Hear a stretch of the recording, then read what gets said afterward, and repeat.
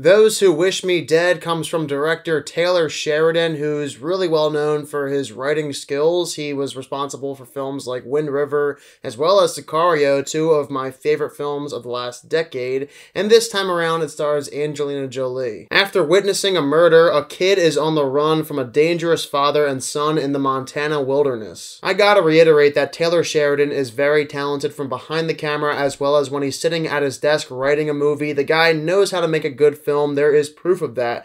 But every now and then, everyone in Hollywood who does good things has a misstep or two. Recently, I reviewed a movie called Without Remorse, starring Michael B. Jordan, that was on Amazon Prime, and Taylor Sheridan had a part in writing that movie. It was not a good movie, though. But I do think he bounced back with Those Who Wish Me Dead. This is a far better movie than Without Remorse, and it is his first film directing since Wind River, which is crazy to think about. That movie came out almost 4 years ago, and I'm sure when the opportunity presented itself as well as to write this movie, he took it and did everything he could to make this a good movie. And I consider Those Who Wish Me Dead a good time. This is an audience movie. A lot of that is Taylor Sheridan, but the cast also helps elevate this movie. Angelina Jolie gives one of her better performances in this movie of the last decade. This actually might be her best performance of the last decade. I liked her character the most in Those Who Wish Me Dead too. Her character has a backstory that's really tragic. There is a lot of PTSD involved there. If you guys saw Only the Brave, her character does the same exact thing that the people in that movie did, fight forest fires. I liked her character a ton in this movie, and her performance was really good. We also got treated to John Bernthal, Aidan Gillen, who always does a fantastic job playing a villain in every single movie or TV show that he gets a chance in. Nicholas Hoult, an actor that I really like, especially in the X-Men franchise. Jake Weber is in the movie. He plays the kid's dad who is killed,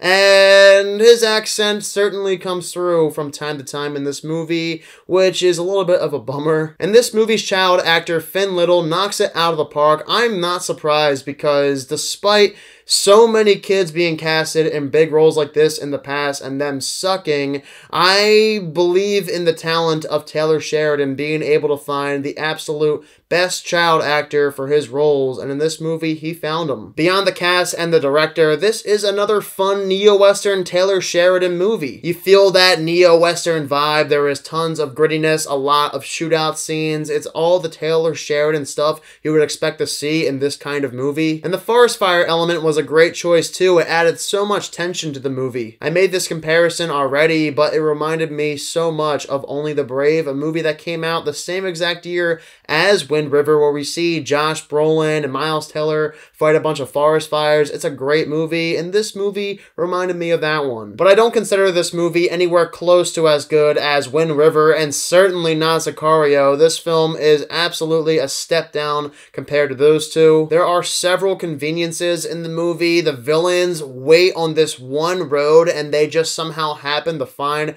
their target on that one road when these people are coming from Florida all the way to Montana.